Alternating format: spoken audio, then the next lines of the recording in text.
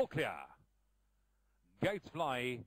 Racing in the Grand Parade Guineas from the 1600. Top Jet slow when the starter said go, and he slots into the back of the field.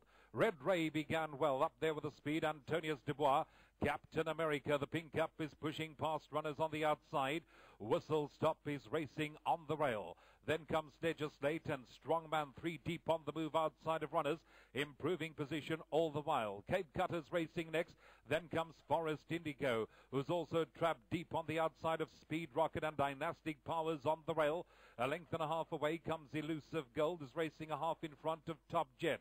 Next in running we got Power King, Roman Manor and De Kock is sitting at the end of a stretched out field. A good 18-20 lengths cover them through the middle of the bend. 800 meters left to go, and Strongman has come round them all to lead the way from Red Ray and Captain America.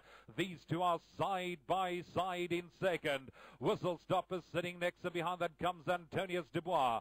Next in running we got Cape Cutter, then comes Power King. Towards the inside, Speed Rocket and Forest Indigo is up the middle as they settle for the run to the line in the Grand Parade Cape Guineas. 400 meters left to go. Red Ray and Captain America, they move up together and take up the running. Nothing more to come from Strongman. Whistle Stop. Forest Indigo is into the clear and flashing. Up the outside, Legislate. Down the inside, Red Ray, Captain America and Forest Indigo is on the charge. Up the outside, Elusive Gold is running an absolute cracker up the outside. It's Captain America. Elusive Gold is catching stride for stride to the wire. Very close. I fancy Elusive Gold beats stable companion Captain America on the line. Red Ray back in third.